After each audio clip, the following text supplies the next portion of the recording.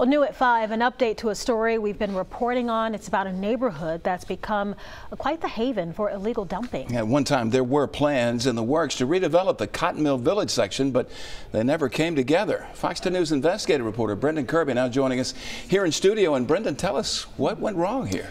Well, Byron and Lenise, the heart of this issue revolves around money, financial problems on the part of some who have tried to transform the area, and a lack of resources at the government level. Pritchard Mayor Jimmy Gardner vowed in May to crack down on illegal dumping in Cotton Mill Village, and he talked about tearing down abandoned houses and replacing them with new construction. As I found out earlier this month, dumping is still a big problem. Today I saw some progress. Tires that had been blocking one of the roads were gone, but there's still plenty of debris. As for those larger construction plans, the story is more complicated. Jesse Cooley, one of the few remaining residents, recalls someone at one point offering money to his neighbors to sell. He gave them about $1,000 to move out, so they could.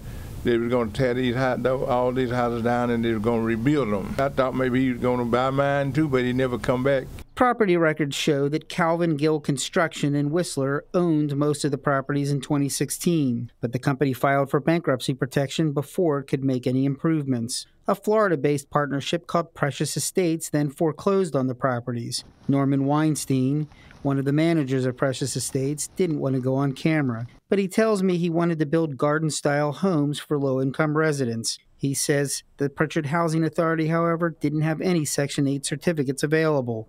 Without those, he says, he couldn't get financing and the project died. Weinstein also says the city of Pritchard didn't follow through on its commitments to beef up police presence and remove garbage.